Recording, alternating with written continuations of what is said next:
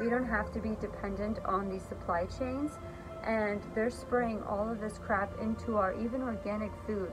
That's why for me it's important to know where my food comes from. I put it alongside all of these energy orgone devices that I have around on the balcony.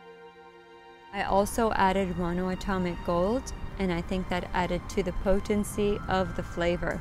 I want to infuse high vibrational energy into my food because that in turn is going to feed me. I hope this video inspires you to do the same for yourself and to put your food back in your hands. It is an essential skill that everybody should know. I'm sending you all so much illumination, and until the next video.